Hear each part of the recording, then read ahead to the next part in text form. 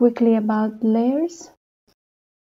So when working with Rhino, I don't overdo layers, but I use it quite extensively. So let's say in Rhino you have certain settings. If we go to this horizontal upper toolbar, you could have select options, different selection options. Let's say select by color, ID, and etc. But I find it quite convenient working with layers, since you can name it, and it's also quite convenient transferring data from Grasshopper. So with layers, similarly to other programs that has layers, you can turn the preview on and off. Here on the bottom, the tab bottom, you have horizontal slider, which you can slide through other options if not all options are visible right now. You can also select line type for printer and just the preview color, also material for renderings, and etc. So it's I find it quite useful. Another thing, if you can also select objects, let's say, that are within the layer. You can just choose select objects. Currently I'm selecting just one surface, and then let's say I wanted to put it into the default layer for some reason. So I right click on the default layer, and just I can choose whether to change objects layer or copy object to layer. So let's change objects layer. And you see the color has changed because I have changed the layer. On the right side of your screen, where you have properties layers, box edit, that's what I have. At least I also have help. I'm gonna discuss it a bit with you. And I also have display. If you don't have it, once again you go to options, and you can right click options, and then you can just select what sort of tabs you would like to see.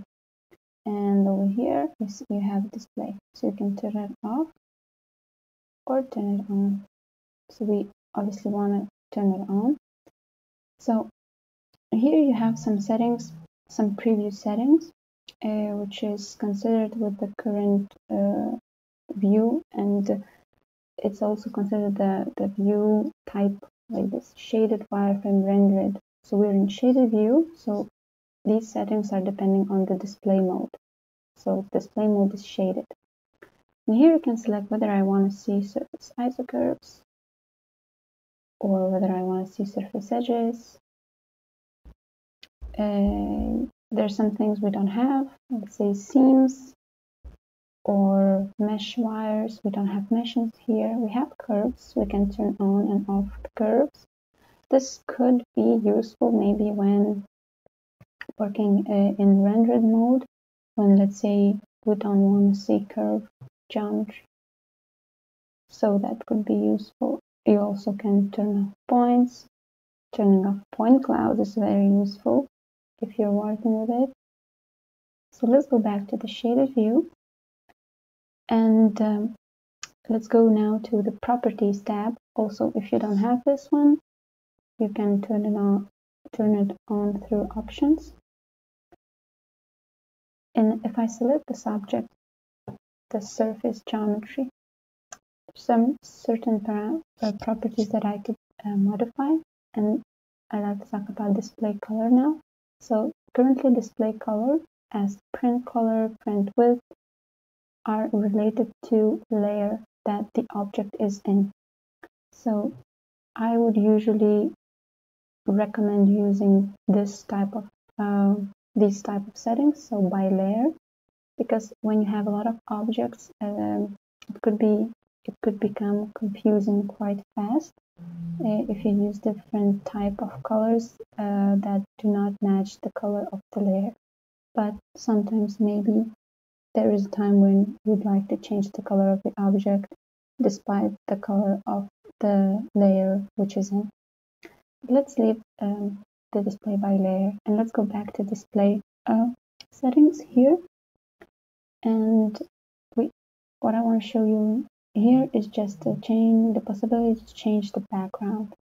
So if you click on the small arrow, you expand the properties that you can use: an image file, solid color, application settings, gradient, construct gradient, and etc. Let's just change the color.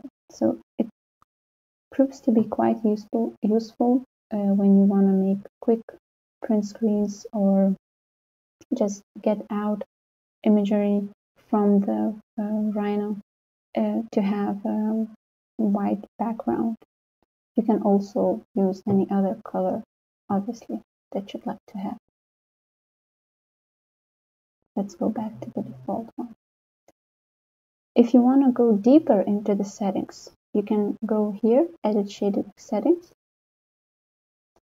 and you can also access the same dialog box, the same the same box that I have just opened. You can also access through here, clicking on the small arrow pointing downwards, and then just go to display options. So in display options, we have, let's say, we have view. Let's expand the view. We have display modes. We select the mode that we are actually in. We have shaded mode, and we have grid objects. We have objects. We have, let's say, curves. And we'd like to change the thickness of the curves. So it's only on the preview. It's not the print mode, but we can make it fatter or thinner. And you can also explore here the display of surfaces, meshes, and so on. Click OK.